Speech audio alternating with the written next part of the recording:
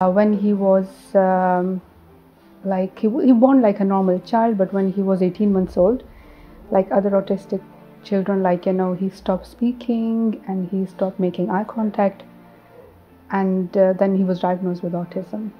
And how old was he? How old was he? He was 18 months old, when we start noticing the changes. And that's how, we start looking into the things, if there is anything available. So over the years, we have different treatments for him, like speech and language, applied behavior analysis, which is called ABA. And then we heard about this clinic, the stem cell therapy, so we wanted to give it a try. And that's how, we came last year to give him the stem cell therapy, and this is our second time.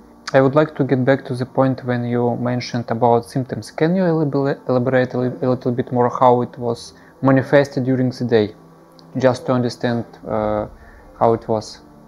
So Abdulaziz was he was very happy. He is still a very happy child, but he was not understanding the very simple commands like come here, sit down.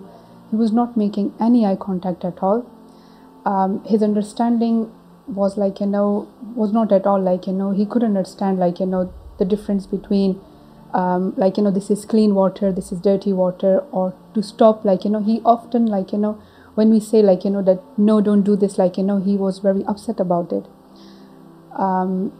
But when we had this stem cell therapy, we did see a lot of changes in him, a lot of improvement. Can you tell us about improvements after the first treatment? After the first treatment, we did see a lot of changes. The most important changes that we see is his understanding. So he was understanding a lot. He was able to understand the commands, that come here, sit down, do you want some food? He was making the choices between two things, do you want apple, do you want orange? And he was pointing out the things which one does he want. And also his eye contact was much better improved. One of the biggest improvement I would mention here, that he was not able to sit down and do his work in a classroom, but we've seen that he could able to sit down and he could manage to do his work, if we could sit down for maybe for half an hour or something, but before he can't able to sit down even for a few seconds. He was just running around. But now, he can sit quietly, calmly, and do his work. Mm-hmm. And when have you noticed improvements after the treatment? I think in the first 3 months, we have seen a lot of improvement. During first 3 months or after 3 months? The first 3 months after the treatment, we have seen a lot of improvement. But then because of the speech and language and ABA therapy, it was also going side by side, it gives him a little bit more push. And can you please tell me about the process of the treatment? How was your first time? How it was for the first time? Yes, the process of treatment, I would like to explain about the process of treatment because it's really, really important. When we had first consultation with the doctors, he explained everything to us, that how the treatment will work and what would be different treatments they will be offering us. And when we came to the clinic, also the doctors we saw who took us the history, about Abdulaziz and everything, he explained everything very beautifully. I was a little bit worried, how the things are going to be happen, but I was feeling so much relaxed because he explained everything, each and every process in proper detailed manner, that what will be the different kind of stem cells, how they are going to give it to Abdulaziz, and what changes we will see. And there was always parents always ask one question, is one treatment enough? And they always said it depends on the child. Some children needs one treatment and some children needs more than one treatment. And how did your child respond on the infusions, cannula, needles and stuff like that? So again, there's a big difference in the first treatment and the second treatment. So the first treatment when he had first infusion, he was we have to give him sedation because he saw everything for the very first time, like cannulas and everything. So it was a little bit difficult. He's very, very visual. He was non-verbal as well, so it was very difficult to explain that, look, this is the cannula and we are going to put that cannula and the infusion is going, so we have to sedate him. But once he had this cannula, the second treatment was superb. Like, the second treatment went very well, because for the second treatment we didn't sedate him. With this time he was more aware, so because he was more understanding, he's more understanding the commands, like, so we when we show him the pictures from the previous, like, this is the cannula and this is the infusion, so he was understanding more. So he had the cannula without any effort, he had the infusion without any sedation, and that is, I think that is a very big achievement. Let's get to the point when you mentioned that you've tried a lot of things before trying stem cell treatment.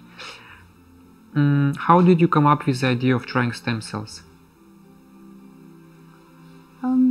So we were just looking for any trial treatment, like, anything, because we know that there is no treatment for autism that we could say, like, that can give the 100% recovery. So we were looking for anything that can be done on trial basis, and that's how we come across the stem cell therapy.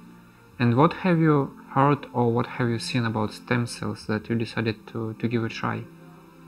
So we know that there are trials doing on the stem cells. So the same thing, we just wanted to give it a try.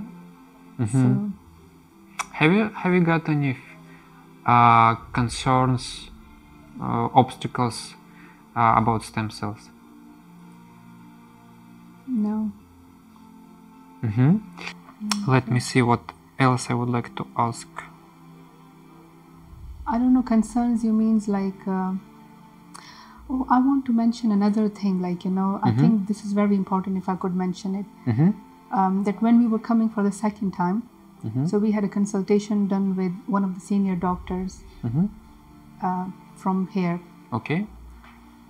So I think I want to mention that one. So when we were coming for the second time, so we have a consultation done with the senior doctors, and she explained everything, like, because this was our second time, so we have many questions, like, that how this treatment work again, what would be difference between the first treatment and the second treatment, and why didn't the treatment work 100% first time. So she answers all our questions, and that's how, like, that we were quite satisfied with that treatment, that yes, we need to come back again for this treatment. Out of all the options available, why did you choose Swiss Medica for your treatment? Well, I don't think so there's much options available. So that's why we came here. Okay. Would you like to say something additional? If you want to say something, you feel free to say anything you want.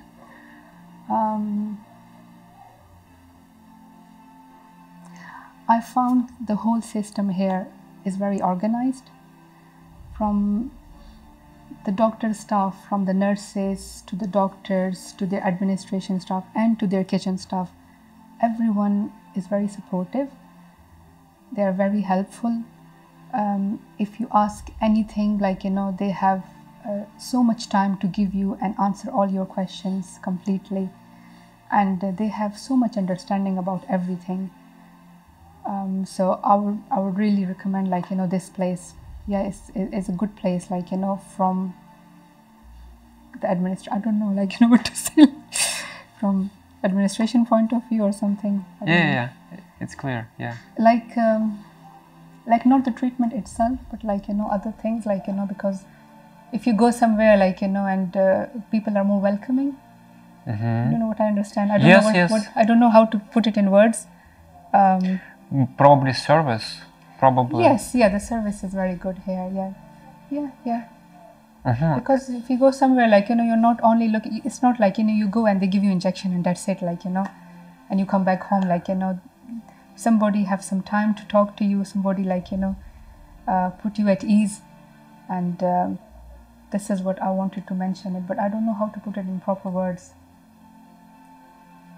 But it's clear, yes, it's quite clear. You don't need to do something extra to explain. Okay. Many patients before coming to our clinic, they didn't know about the existence of country Serbia. Mm-hmm. That's why they go to Google. They're afraid of, oh, there is a war, or it's a dangerous country and stuff like that. A lot of rumors about the Serbia, of course, like about each country. Have you got any fears, concerns about coming to Serbia specifically? I don't think so. There is we got any concerns about coming here, and because this is our second time, we didn't come across any of we didn't hear anything. And we're very happy with the services, and I think the Serbian people are lovely. They are very good. So we didn't come across with anything that could worry us.